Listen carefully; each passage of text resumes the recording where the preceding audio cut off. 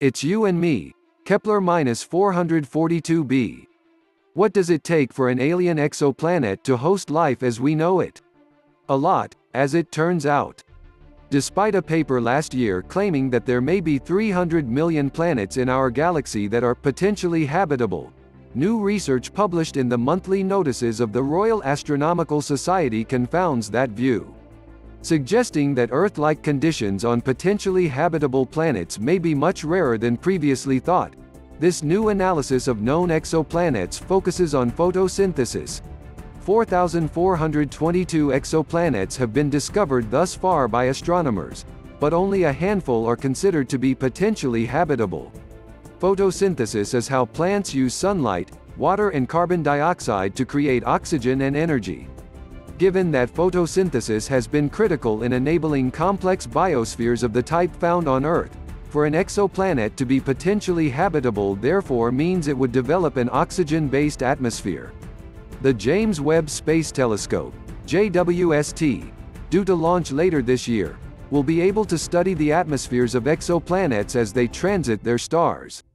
The light coming through their atmospheres will reveal what gases they contain. However, photosynthesis requires liquid water.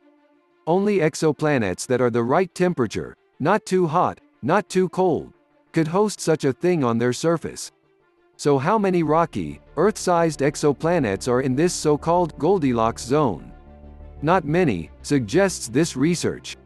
In fact, even in the handful of rocky and potentially habitable exoplanets known, none have the theoretical conditions to sustain an Earth-like biosphere powered by photosynthesis.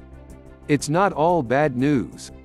The study, which studied the amount of radiation, sunshine, each promising exoplanet receives from its star, reveals one planet that comes close to receiving enough sunshine to sustain a large biosphere that could be detected by JWST, Kepler-442b.